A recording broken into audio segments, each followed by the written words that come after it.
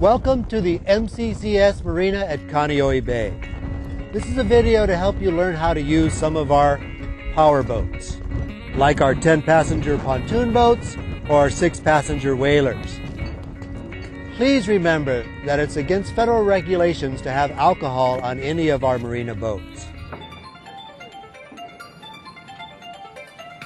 Come on, man, let's go party! Yeah!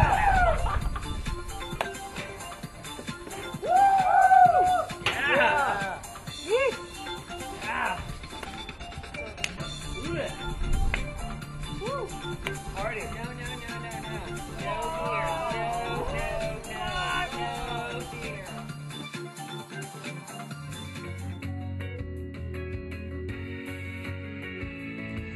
Please also remember that we'd like you to treat these boats like they're your own. They are for your use, and we'd like you to treat them with lots of respect.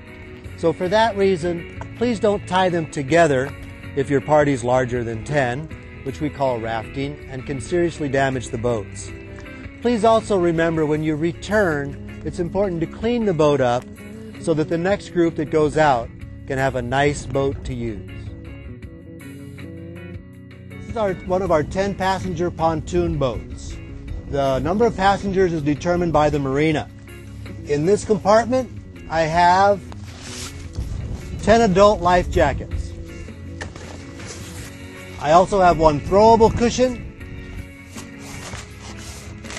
flares, which you shouldn't have to use, especially during the day, and fire extinguisher.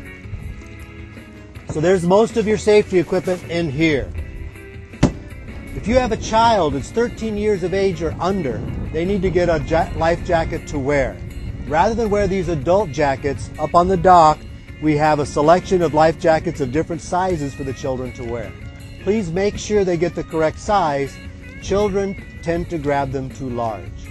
So make sure. And if you can't find the right size jacket, we have more inside, so just ask us. Back here are your main controls. The first thing you want to check before you go anywhere is your gas. Some of our gas gauges no longer work. This boat doesn't have a gas gauge on the console, but has it on the tank. So if you look at the top of the tank and it says full, the circle is full, a little arrow is lined up on it, then your tank is full. If you look from the side, you can see the level of the gas. If this tank is more than half full, that's plenty of gas to go out to the sandbar and back with a full load of passengers. Over here are your other controls. The ignition is here with the key.